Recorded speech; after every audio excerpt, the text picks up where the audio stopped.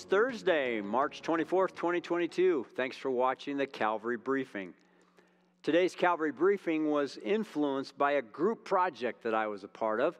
On Monday night, in meeting as elders here at Calvary, we gathered and read Scripture and prayed and planned, and we spent some time in Matthew chapter 6. And that time brought to my mind some brief thoughts that I wanted to share with all of you today. What are your priorities? What do you wake up intending to do each day? What drives your decision making? It's easy to wake up and just start doing without thinking about our priority or about any priorities for that matter. Jesus has a lot to say about priorities. In Matthew 6, verses 24 through 33, Jesus talks about anxiety. This body of verses is a part of a larger section in Matthew called the Sermon on the Mount.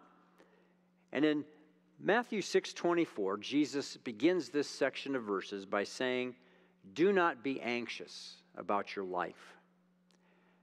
Do not be anxious about your life. Today, these words of Jesus are significant for us to consider.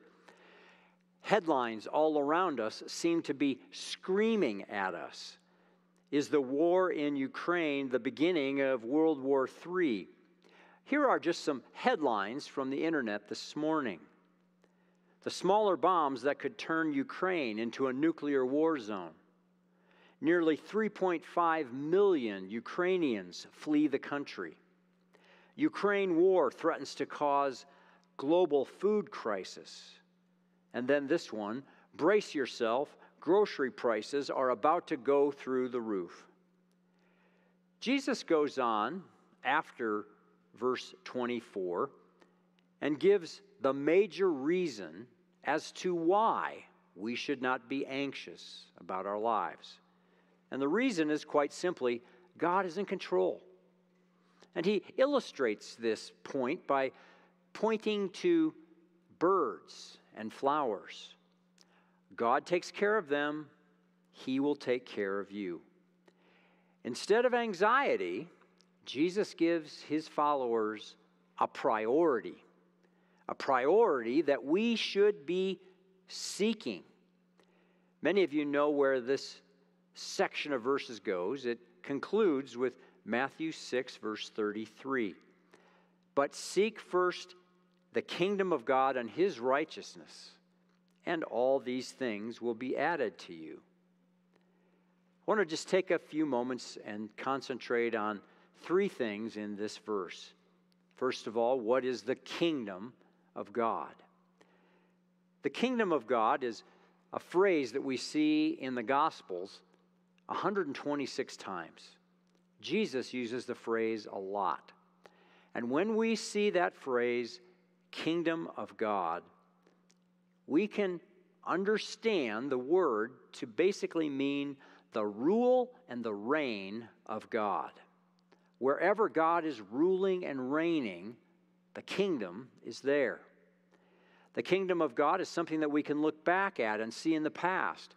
It's something that is here right now, and it's something that we look forward to in the future. There will be a heaven, which is a glorious example of the kingdom when everything will be in subjection to the king.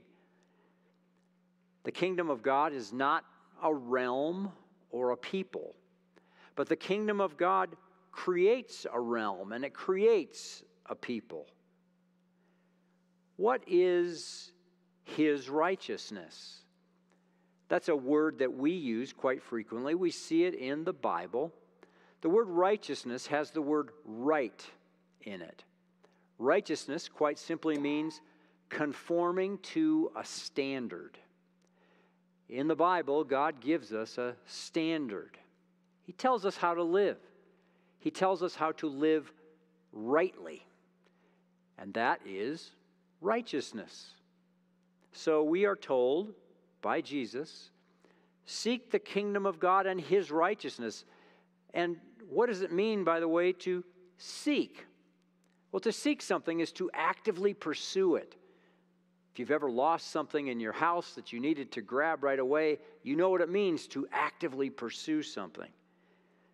D.A. Carson, speaking of seeking God's kingdom and righteousness, writes this: Jesus' disciples are not simply to refrain from the pursuit of temporal things as their primary goal in order to differentiate themselves from the pagans.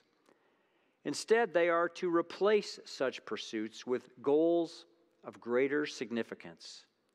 To seek first the kingdom of God is to desire, above all, to enter into, submit to, and participate in spreading the news of the saving reign of God, the messianic kingdom already inaugurated by Jesus, and to live so as to store up treasure in heaven in the prospect of the kingdom's completion. But seek first the kingdom of God and his righteousness, and all these things will be added to you. If Matthew 6:33 was your priority, what would it mean to you personally as you opened your eyes on a new day, as you made decisions, as you decided what to do? What would this mean if Matthew 6:33 set the priority for your family, for your marriage, in all of your relationships, to seek first the kingdom of God and his rightness in everything that had to do with your family?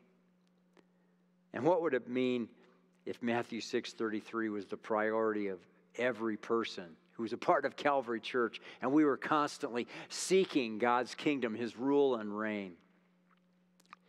As George Frederick Handel in the 1700s considered the kingdom of God and its glory and what a wonderful priority this is, he wrote an entire piece of music called The Messiah. And the big point that the Messiah arrives at is this chorus called the Hallelujah Chorus. And I think of the glory of the kingdom of God and what this priority means as I read these words from the Hallelujah Chorus to close this briefing.